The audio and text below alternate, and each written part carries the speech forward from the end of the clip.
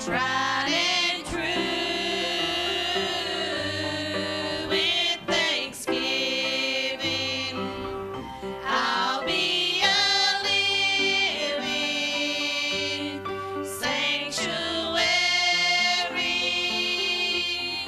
for you. Lead me on, Lord, from temptation. Purify me from within. Fill my heart with your Holy Spirit. Take away all my sin. Lord, prepare me to be a sanctuary, pure and holy, tried and true. With thanksgiving, I'll be a living sanctuary for you.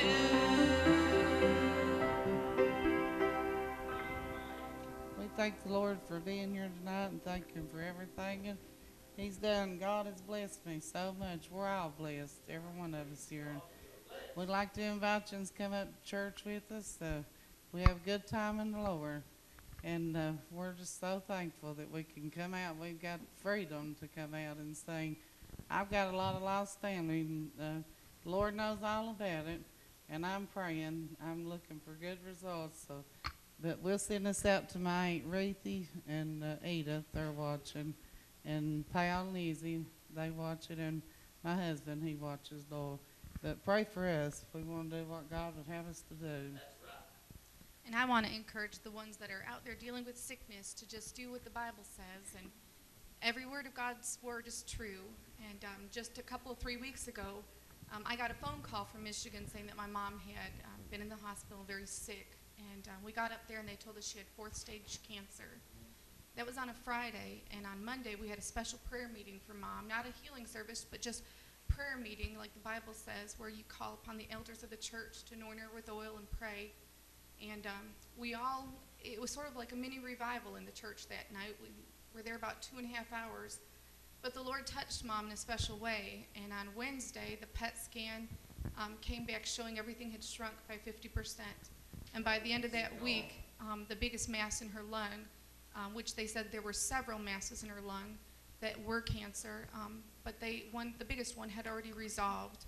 And so I thank the Lord for that. And if you're out there and you have a sickness, the great physician can heal you if it be His will.